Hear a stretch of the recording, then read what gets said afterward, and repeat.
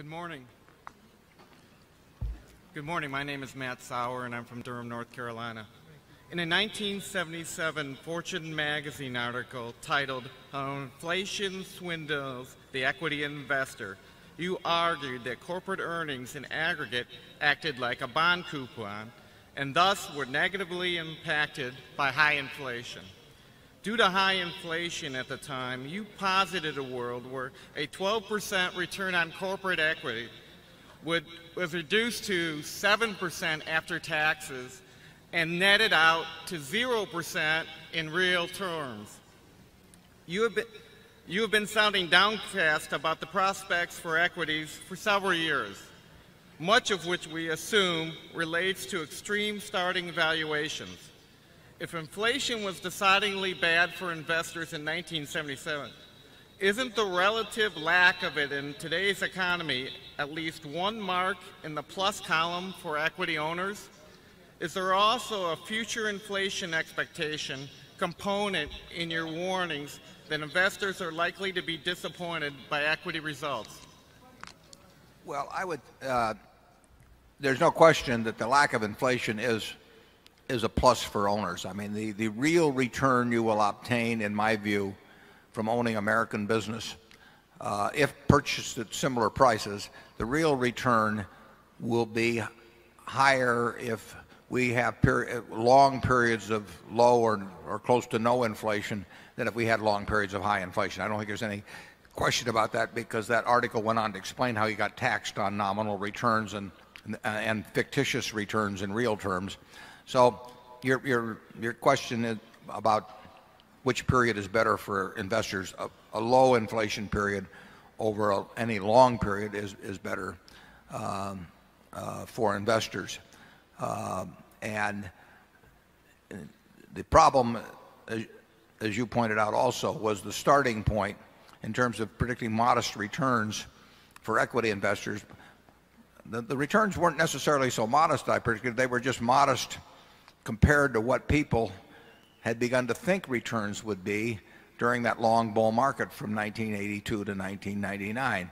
There were polls taken by Gallup, working with, I think, Payne Weber at the time. Now they've moved it over to UBS Warburg, that showed the expectancy of people in the stock market, and those returns that people expected got up to 14 or 15%, as I remember. And they were thinking they were going to get 14 or 15% in a low inflation environment. Well, that was dreaming. And there's nothing wrong in a low inflation environment at all in earning 6 or 7%. That's probably as well.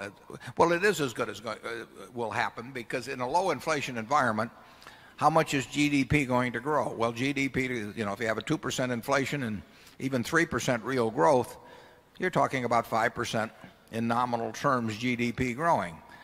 If GDP grows at that rate, over time corporate profits will grow more or less at that rate. And if corporate profits grow at 5% a year, the value of those corporate profits, the capitalized value, will probably grow at something like that over any long term with a sort of a normal starting point. And add that to dividends, and you will get 6 or 7% before frictional costs. Investors incur a lot of frictional costs. They don't have to, but they do, and that often is 1.5%, 2% of their investment. So the math isn't bad. It's just bad for those people that got used to or expected very high returns based on looking in the rearview mirror back in 1998 or 1999. Charlie? My general attitude is just slightly more negative than Warren's.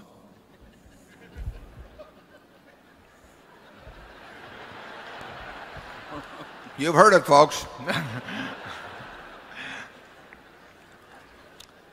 That isn't the end of the world. I mean, in effect, if the people who own American business get 5 to 6% of the pie, $10 trillion economy now, someday a $20 trillion economy. But if we get 5 or 6% of the pie, those of us who put our capital out to produce goods and services for American business, for American consumers, American population, is that I don't know whether that's is exactly what somebody who designed the universe would come up with, but it doesn't strike me as crazy in either direction.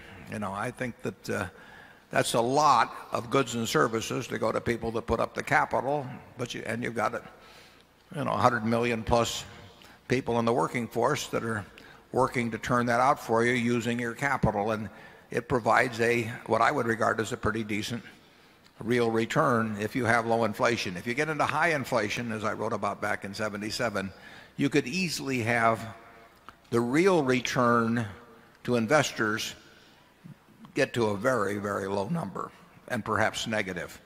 I mean, inflation can swindle the equity investor, as I wrote back then, and I used 7,000 words to explain why, and we'll be glad to send you a copy of that article if anyone's still interested. But inflation is the one thing that over a long period of time can turn investors' results in aggregate into a negative figure.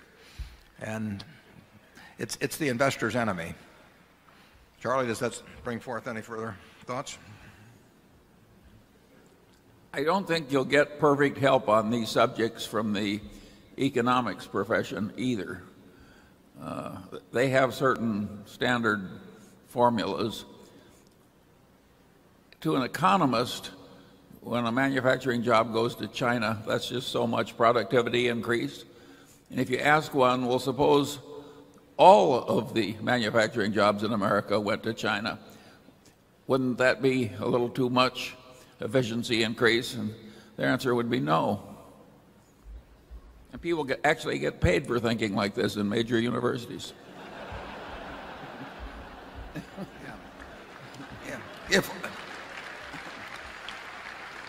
What would get across the point, of course, is if all the teaching of economics got exported to China, in which